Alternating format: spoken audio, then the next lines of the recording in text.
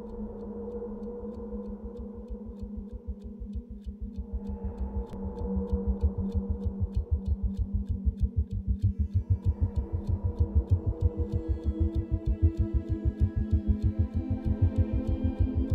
clear that the mega crisis in Syria and Iraq became the worst humanitarian situation since the Second World War. It's a catastrophic situation. People said, well, we are doomed here. And so the movement into Europe accelerated. I remember talking to the refugees in the beginning. They were saying, well, soon we'll go back home. We are sure we'll go back home.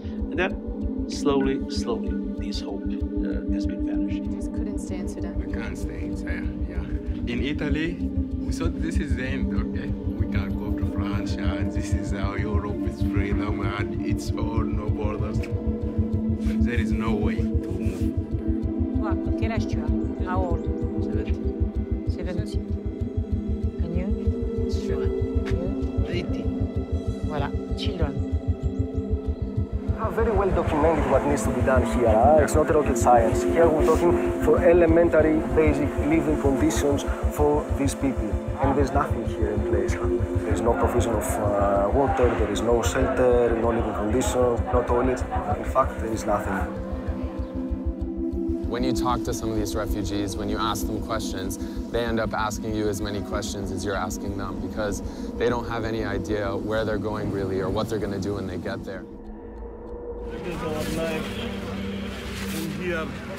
Go back, go back.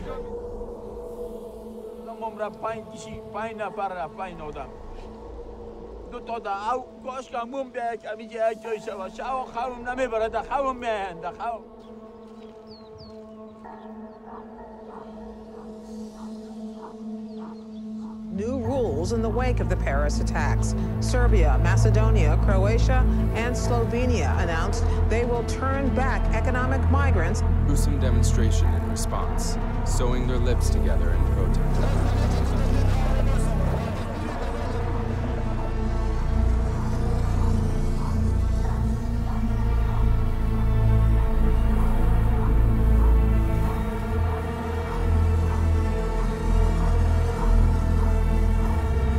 If a Syrian refugee came in here and killed your kid, you'd be over here with me.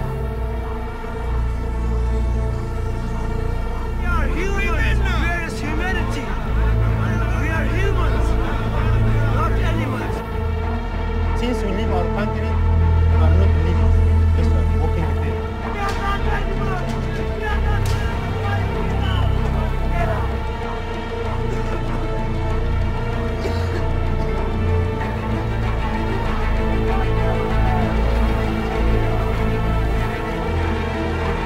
What is the future?